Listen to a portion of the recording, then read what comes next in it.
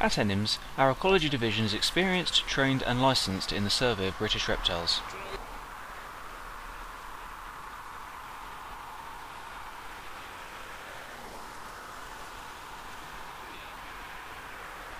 Where a development displaces known reptile habitat, it may be necessary to translocate animals to a safe distance from works.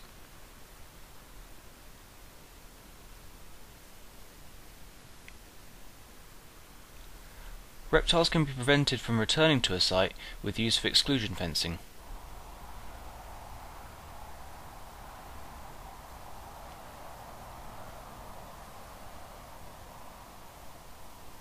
The need for a licence issued by the statutory nature conservation organisation will depend on the species of reptile involved.